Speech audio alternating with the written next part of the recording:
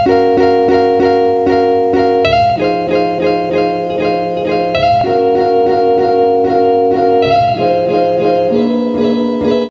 hi guys, what's up, this is Raisa and welcome back to my channel. So guys, kung bago ka ngayon sa channel ko, thank you very much for being here. Just don't forget to click the like and subscribe button. So guys, for today's vlog, ang gagawin natin is we'll be doing a Jukaykay try-on haul. So medyo late na tong vlog na to, sorry, kasi medyo busy. Kasi kung napanood nyo, nauna yung mga prenup. Kasi nag-asikas na kami ng kasal. And again, ilang days na lang, 64 days na lang. So medyo nagkakaram or nagpapanik na ako. So yun guys, nung 99 sale, umorder ako sa Jukaykay ng 5 clothes. Yung una is 3 dress and 2 top. So guys, without further ado, ipapakita ko na. So ayun guys, start na natin. Huwag tayo magtumpik-tumpik pa. Simulan natin dito sa black dress. So this black dress, ipapakita ko dito yung picture ng item. Yung nasa site nila versus dito sa item. So ito siya. This is medyo off shoulder. Ito kasi mga pinili ko, parang mga vintage. Medyo uso kasi parang laging suot siya ni Emma lately. Kung nanonood kayo ng The Killer Bride. So ito siya guys. Ayan. So ito yung dulo niya. Medyo paraffles. Tapos yung dulo din ng sleeves niya. Ayan. May garter. And medyo paraffles. So ilalagay ko na lang yung price dito. So ayan siya. So, yung dito niya, na ano yan, nasisikipan siya sa taas. Yan. So, ayan. Ganda siya kasi, diba, mainit sa Pilipinas. Kasi yung tela niya okay lang. Medyo parang manipis nga lang siya. Ayan, kung kita niya. Ay, hindi pala. Hindi masyado kita. Dito kasi parang kita ko kayo. So, ayan. This is it. This is the first dress. Black siya para hindi masyadong halatang mataba. And then, printed siya ng flowers, white flowers. Ayan. So, pwede mo siyang gawin parang blouse. And then, pwede din...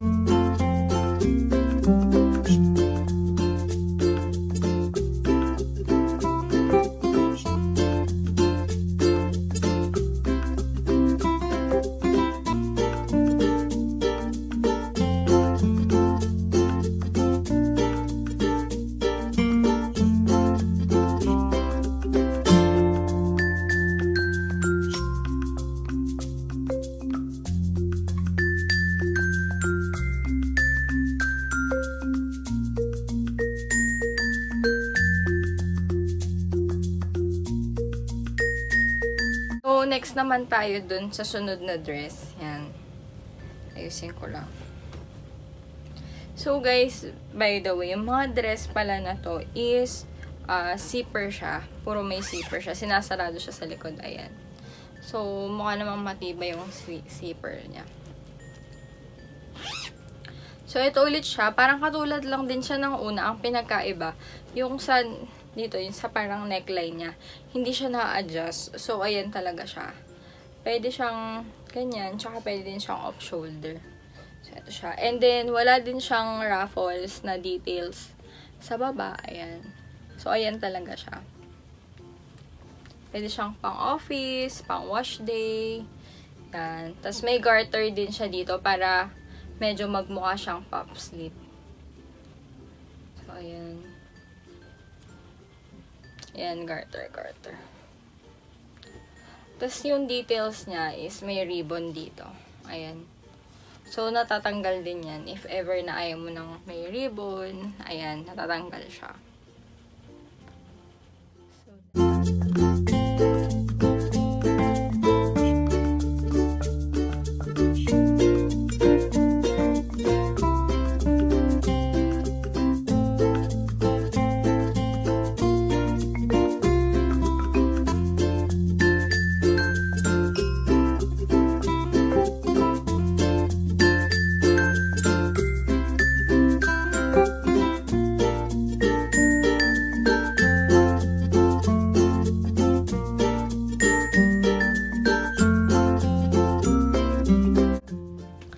By the way, medyo kulot-kulutan pala tayo today.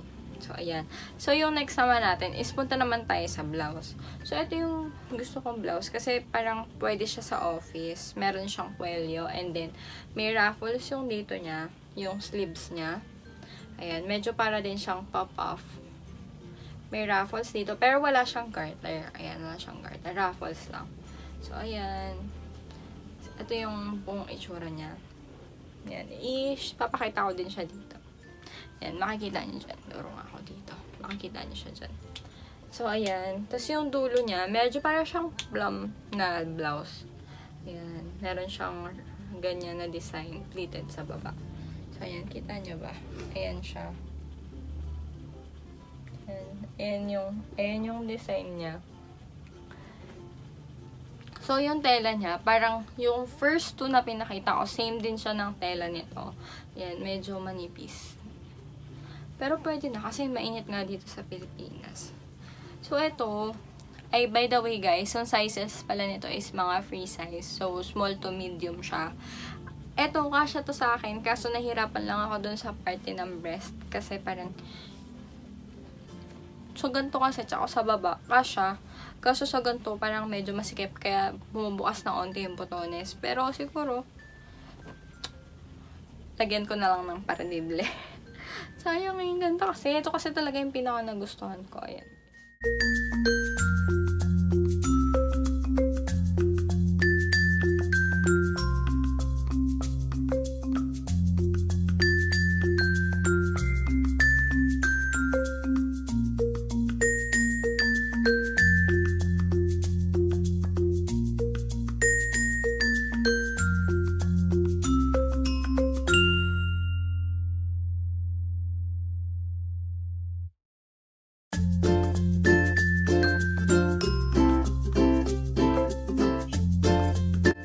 So guys, yung pang-apat na bili ko sa Jukaykay is medyo palaborn siya. Gusto ko yung color nito kasi medyo beige tan siya, na talagang nakakaputi siya kapag ayan, kapag nilagay mo sa balat. Nakakaputi siya. Pag natamaan ng ilaw, parang ang puti mo. So ito siya, plum nga ba yung tawag dito? Plum ata yung tawag dito. So plum blouse naman siya. So ayan. So, pag napansin nyo, may tali siya dyan, tapos mababa yung neckline niya. So, guys, mababa talaga yung neckline niya. So, kung magsusuot kayo nito sa labas, mas maganda siguro na meron yun sa loob. Pero, medyo palabor naman kayo. Eh, di ko lang kung meron naman talaga. So, ayan. Tapos, yung baba niya, ganyan pa rin siya. Yung tela nito, guys, by the way, iba to dun sa tela nung nauna. Medyo, ano to, parang mas malambot. And, parang cotton siya na stretch. So, kapag sinuot mo siya dun sa taas ng dito, sa part na to. Yan. Dito. Parang medyo hinahug niya yung part na dito, kaya sobrang sexy. As in, bagay siya sa shorts or sa mga skirt, mga ganun, maong skirt. Ayan. So,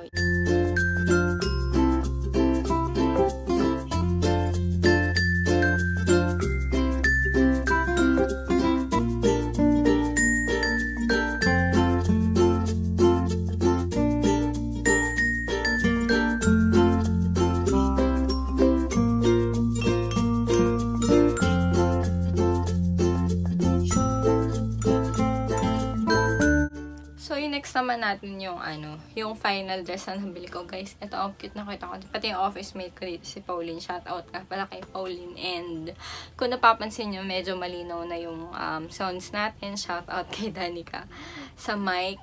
Ayun, thank you. And sa mga tao dyan, shout out ko. Ayun, sila Pauline, sila Joey, sila Tin. So, ayan. So, ito guys, ayan. Ito yung dress. Ipapakita ko dito, ayan. Para medyo may husti siya. Para makita nyo talaga ng buo. So, ito, isimulan na lang natin sa baba. Ayan, o, parang plum din siya. Ayan, kung nakikita nyo, parang plum din siya. Tapos, yung sleeves niya, may garter din siya dyan. Ayan. Tapos, ganito yung niya. Parang, para pag sinuot mo, medyo puff siyang ganyan. Puff pala yung tawag. Puff sleeves. Ayan. Parang cutie-cutie. Ayan. Tapos yung baba niya, medyo heart shape siya. Ayan. And ang color pala nito is rustic. Hindi siya orange. Rustic siya. Tapos meron siyang tali dito na design lang yan kasi meron ng garter dito na hinihila niya to para kung medyo maliit yung mga ano nyo, hinaharap nyo, medyo parang lalaki siya dito kasi meron siyang ayan meron siyang parang illusion na ganyan.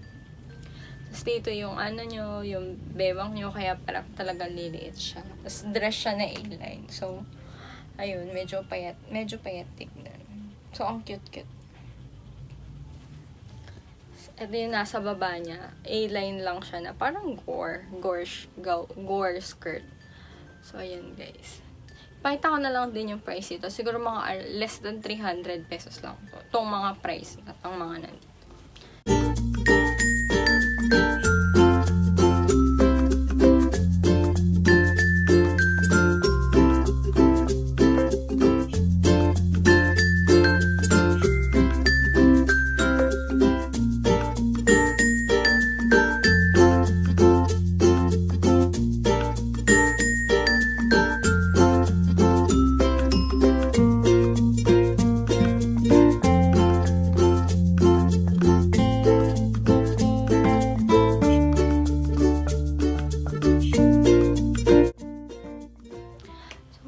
Thank you for watching guys. Sana nagustuhan niyo yung aking Jukaykay haul kasi natuwa ako. Yung shipping pala nung nagastos ko dito from Shopee is 45 pesos. Dapat mga 200 plus. Pero dahil 9.9 sale ng Shopee is 45 pesos na lang. So, parang laking tipid. Kahit sabihin mo hindi naka-sale, syempre mahal din yung shipping ng item. Guys, thank you for watching. Just don't forget to click the subscribe button and like nyo na rin para malaman ko na nagustuhan nyo tong video na to para gagawa pa ako ng iba pang haul. So guys, I hope to see you in my next vlog. Thank you for watching. Bye-bye.